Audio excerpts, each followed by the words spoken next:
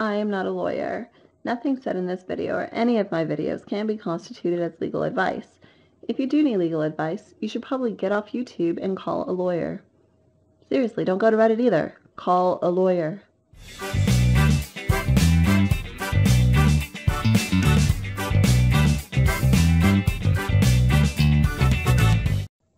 Amanda, are you laying in bed to make a video? Well, yes, because I am trying to read what I wrote on the screen because I have a lot to say. I don't want to lose my train of thought, and I cite a lot of cases in this.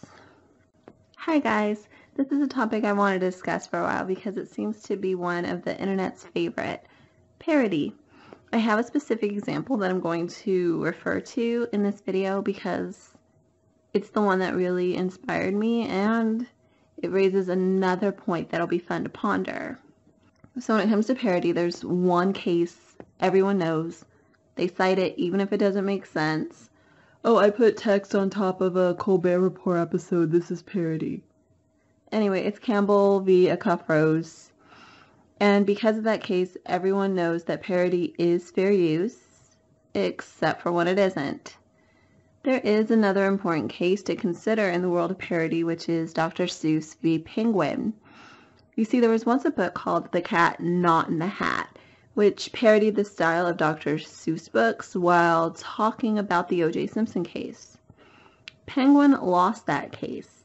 A style parody is not a commentary on the original, and therefore is not transformative enough to be fair use. Because parody must be a commentary on the original, and can borrow much more heavily from the source for that purpose, it has made me wonder, can parody transcend medium? Can you parody a song with a video? Does that depend on the song itself? Okay, so Smosh helped to inspire my thought process with the Pokemon theme song Revenge Song, in which they state that their original Pokemon video, which was removed for copyright, was a parody.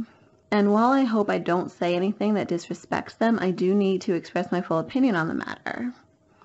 Now, while taking an entire song can be seen as copyright infringement, I believe an accompanying music video can be a commentary on the on the lyrics.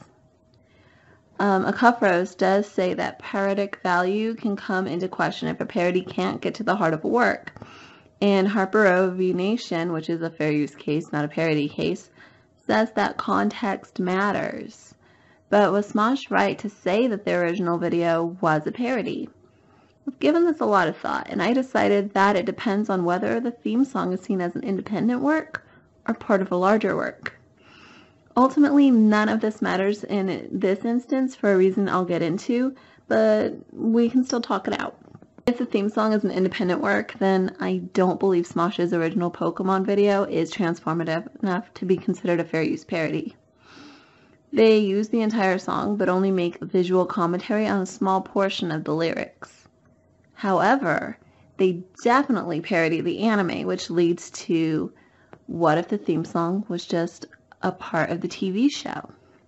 There's another case I'm going to talk about, which is Hustler v. Moral Majority, which is actually part of a series of Larry Flint and Jerry Hallwell fair use cases from the 80s that are super entertaining to read together. Well, in this particular case, Jerry Hallwell had sent a parody ad of himself featured in Hustler magazine to supporters asking for money, and Hustler sued for copyright infringement. As I've previously discussed, fair use considers 4 factors.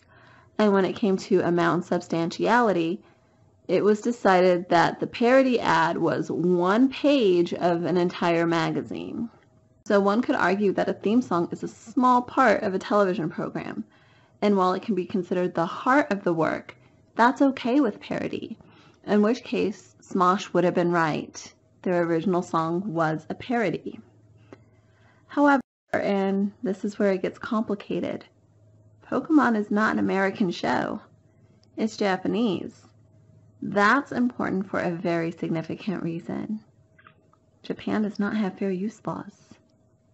YouTube can be beautiful when it comes to creating something new from something that already exists, but YouTube is not limited to one nation.